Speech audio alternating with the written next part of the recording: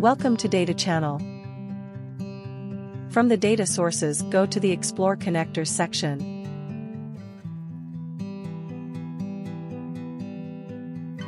Then search and select AppsFlyer data source. Select your added BigQuery data warehouse as the data destination. If you have not yet added a data warehouse, go to Data Warehouse tab and add a warehouse. Click on the plus icon for credentials authorization. Then provide username and API key. Click on Save and close the window.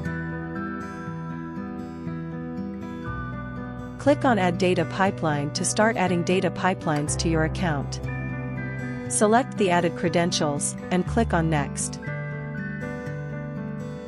Select the desired pipeline and click on Next. Now configure the parameters. First provide the app ID, then select the required time zone. Provide the number of days for which the data needs to be fetched.